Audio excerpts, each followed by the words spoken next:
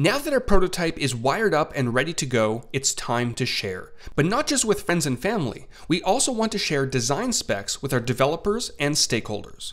Adobe XD's publishing process is so easy and intuitive, I'm now bringing in my Photoshop files into XD to take advantage of the powerful collaboration features. If you don't have any available, definitely grab the project files included with this tutorial.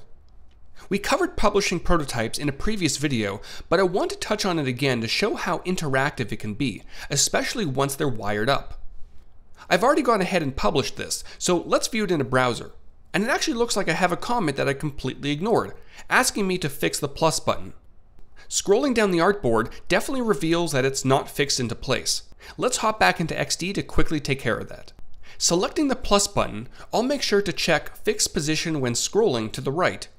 And now that that change has been made, I need to update my prototype back in the Publish menu. Perfect. Let's head back to the browser. Scrolling now looks great with the Fix button, and best of all, I can click through and interact with my prototype just like I would in XD. Before I move on, let me quickly respond to this comment, making sure to mention the user so they get notified. Great, now that things are looking like they're ready for development, I want to be able to offer up my assets to my developers, but first we need to mark the ones that they'll have access to. With an artboard active, you'll notice 3 icons beside each layer as I hover over top of them, giving you the ability to hide or unhide, lock or unlock, and mark for batch export. When you mark a layer or group, it'll allow you to locally export all marked assets in a single go, and just as importantly, it'll also allow those with access to your published design specs to be able to download the assets they need.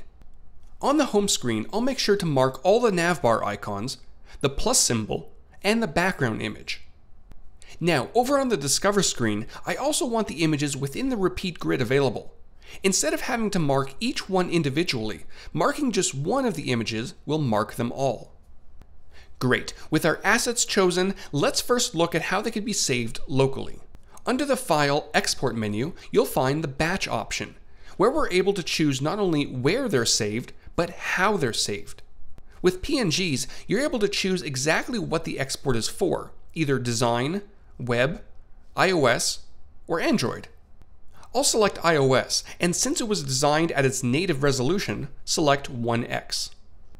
Now, when I export, 3 different sizes will be available to me locally in the folder that I chose.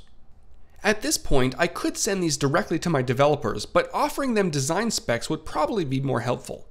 Clicking on the share icon, just like we're able to publish a prototype, we can also publish design specs. I'll start by giving it a name, and then make sure my desired export options are available.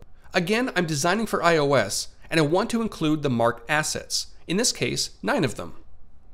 Once I create a link, I can either copy it to send it around, or open it directly in my browser, where my artboards will be displayed just like they are on my XD document. And clicking on any of them will display crucial information to the right. Screen dimensions, our marked assets, the colors we use throughout this artboard, all character styles, and any targets that may be available. While there are no fancy animations within design specs, you can still interact with the prototype. Holding down your Shift key will highlight the clickable elements, and clicking on them while still holding Shift will take you to the target. You can also navigate your artboards with the arrows at the bottom. Back to our specs, hovering over any assets, colors, or character styles will highlight exactly where they're located or used on the artboard, and clicking on a color or character style will quickly copy it to your clipboard. As for assets, individual elements can be selected, or multiple can be clicked on for batch downloading.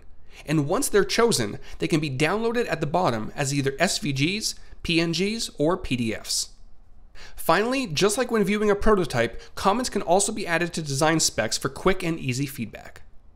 And that will wrap it up. Whether you're already working with XD files or still designing in Photoshop, the sharing and feedback features within Adobe XD will help you and your stakeholders work seamlessly.